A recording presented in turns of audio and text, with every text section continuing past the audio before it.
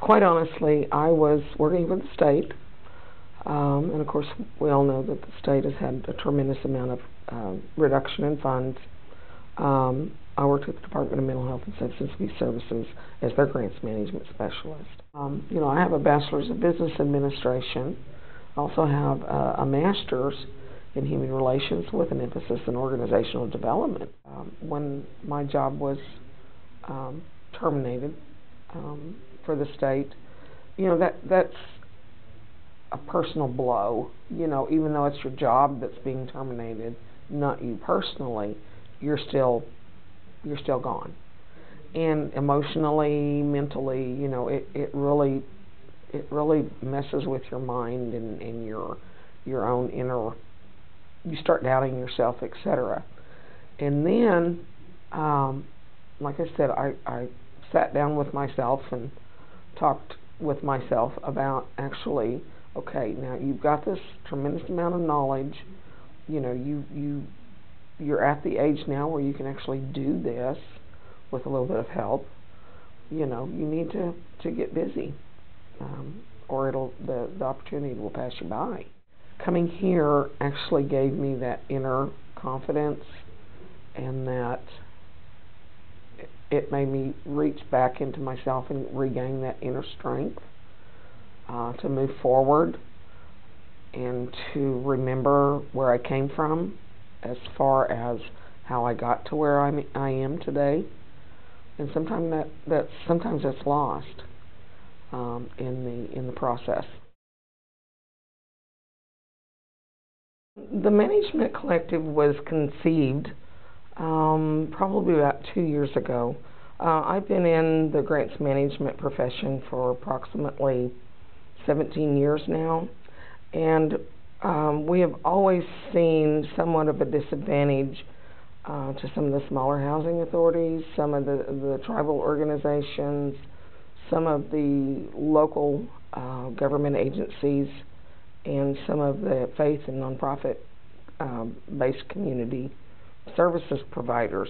With the Management Collective, what we really perceived it doing is to provide a cadre of services that addressed each one of their needs.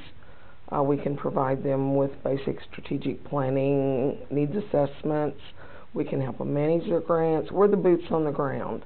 The first thing that we like to do is just go down and sit down, grab a cup of coffee. Let's talk about what's going on, where you think your problems are. If we find that, there needs to be a needs assessment done, then we offer that to them.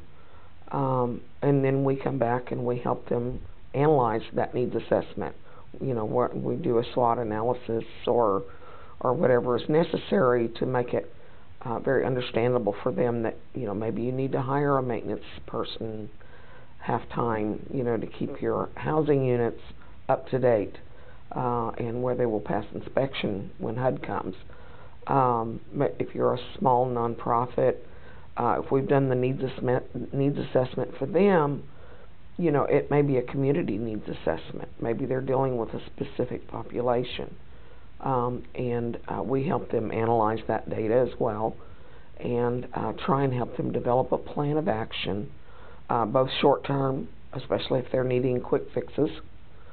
We do not try to do Band-Aid approaches. We try to do fix. And then also long-term. We want them, like I said, to be very prosperous and grow and continue to provide the services that they've been providing without having to be burdened by the additional administrative burdens that sometimes the federal government, state agencies, etc. place on them. We know that a lot of, for instance, small community-based organizations provide services to people in need. However, they may also need, for instance, to try and help them find housing. And so we have a person on board who is our senior housing consultant, and he can help with the community-based, faith-based, or even the housing authorities to improve their programs, apply for capital fund programs, where they all intertwine. And, giving the Business Development Center all credit, they do a tremendous job. They have offered the Management Collective untold resources. Just, whether they've really helped us come along and come into our own. We haven't fledged yet. We're still here, and we plan on staying here a while. But yes, what we provide does mirror what the Business Development Center does, maybe in a different way, a different perspective. We have to look at our services as being braided, and in doing that, we know that they often overlap, but we can call on each one of our subject matter experts, to come in and give us their area that we need their help on or their assistance on. It's kind of like a co-op of professionals that have a very, very particular and highly skilled focus as far as their expertise. We want to help them either get established, like in submitting a 501c3 application, doing their IRS determination letters, making sure that they're registered on the Central Contract Registry, etc. But if they've already got a lot of that done and they're just struggling with certain administrative aspects of their organization, we can come in and do a needs assessment and assist them in growth. As you said, that's a very good descriptive. We want to help them do a better job at what they're doing. They're the boots on the ground as far as the reaching out to the people, but we come in behind the scenes and help them actually improve their processes.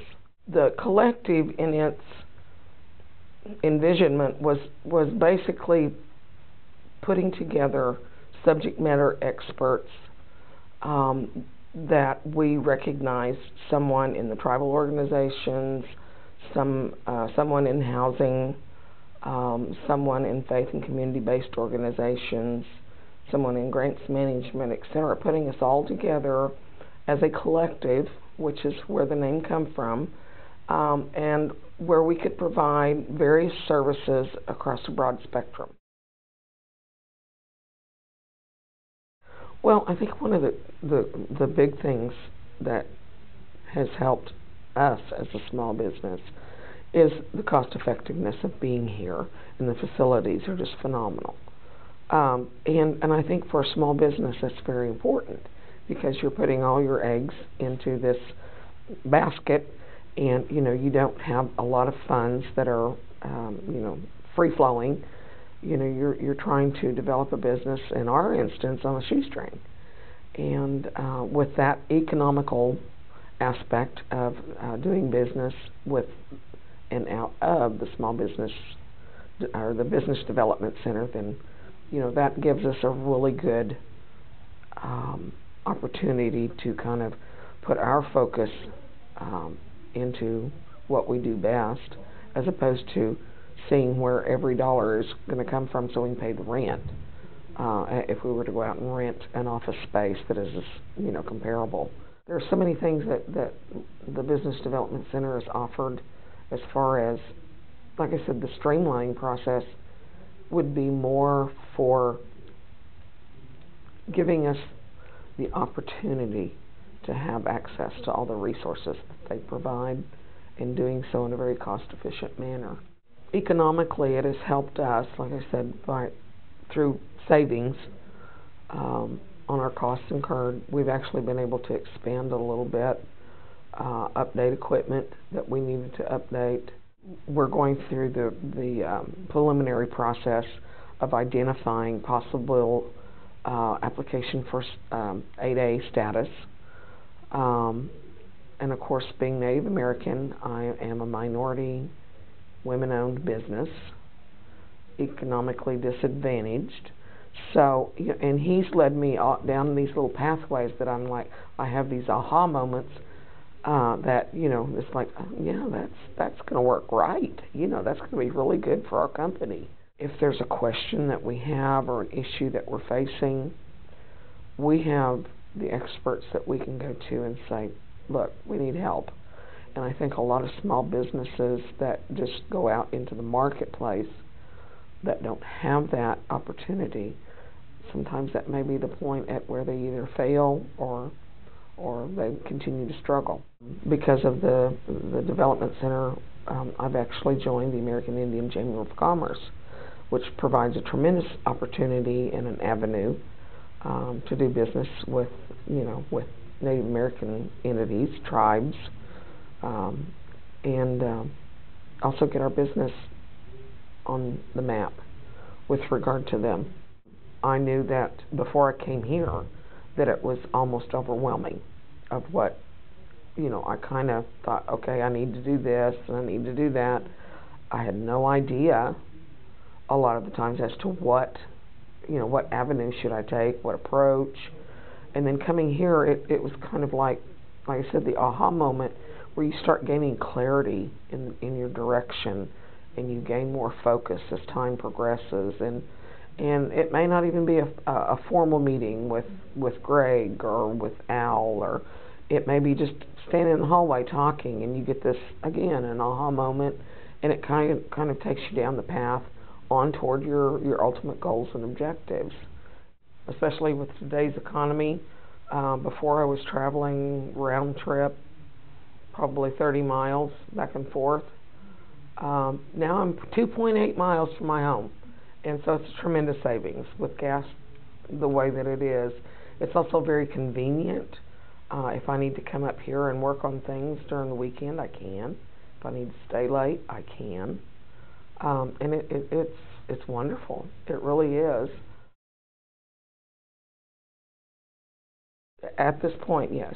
I'm the only certified grants management specialist in the state of Oklahoma.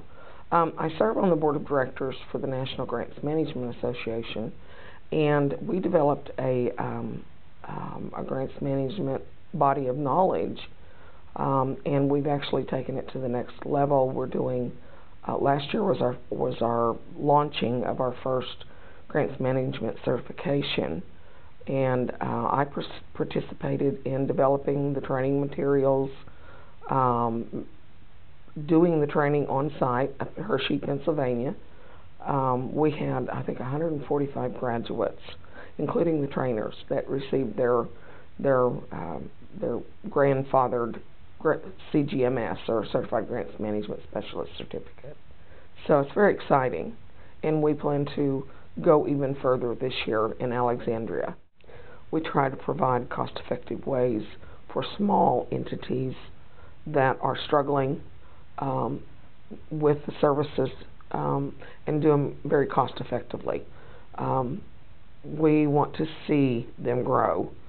It's not about us, it's about the people they serve. They're the ones that are out in the communities helping with homelessness. They are the ones that are out in the community dealing with domestic violence. They're the small housing entity in southeast Oklahoma that has 19 public housing units and 1 full-time staff person. And we want to provide them, like I said, a very, very cost-effective way to engage the service of subject matter experts, so they can continue to prosper and grow. And they can also meet, the main thing is to make sure that we're keeping them in compliance with current federal regulations and making sure that they're updated through us on any new trends or any new rules or regulations that may come down the pike. But also, we hope that we continue to give them, the benefit of a long-term relationship with the Management Collective, simply because, they may get one process down, etc., and then something may come down that we may need to adjust. They may need our services. There may be some staff change, and they may need training. They may have a new executive director or a new board of commissioners or board of directors that need to be brought up to speed on the nonprofit.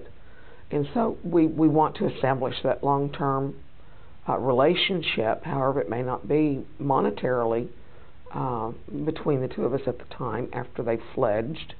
It may be just interaction, building that social network of agencies that provide services within the state, and then hopefully across the nation.